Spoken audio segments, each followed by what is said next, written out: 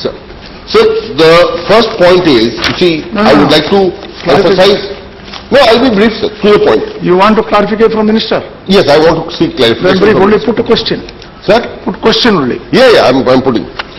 The point I want to make is that the Minister's reply, although he was at his persuasive best today, we saw him in a different avatar than we normally see him, but while appreciating that, I would tell him that, you see, he has not been able to allay the fears. Yes, we hope it will. I see a marked transformation. Anyway, yes, sir. The powerful, distinguished members of this House, I am a humbled man, sir. That's good. Sir, the point that me and several other members, several other distinguished members, my party or alliance members, even others, were emphasizing right through was the special character of BHU, and how will you ensure that that character is not compromised or diluted. The Minister has not allayed the fears.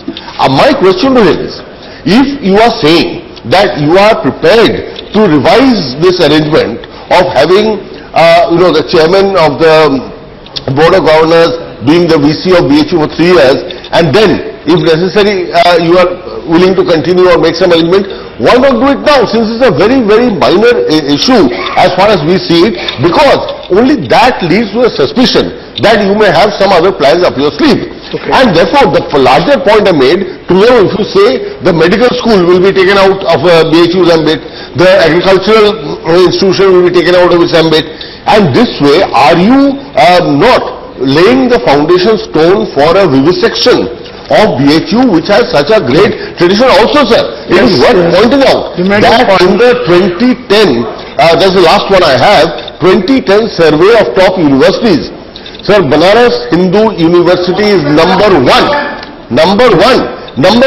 among all universities in India. JNU is number 2, and the university to which Honorable Minister, the leader of the opposition and I belong, among others, Delhi University is actually number 3.